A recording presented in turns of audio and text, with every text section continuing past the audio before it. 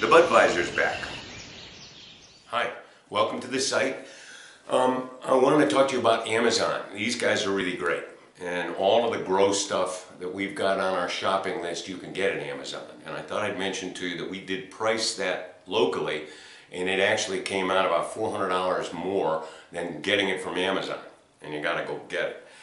I also wanted to talk to you a little about your upcoming grow if you're getting started. You definitely need to keep a calendar. I think I mentioned that, but it's imperative.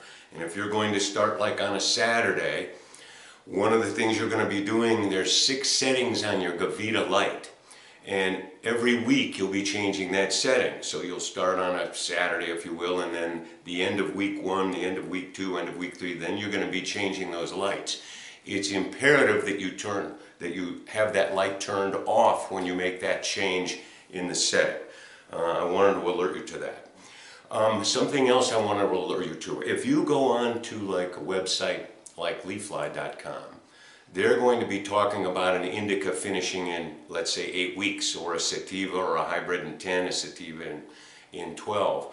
You need to know that that's in flower. That excludes the vegetative stage. So if they're saying 8 weeks on the money, you're now 12 weeks. So just a little confusion, you bear that in mind, and that'll clear that up.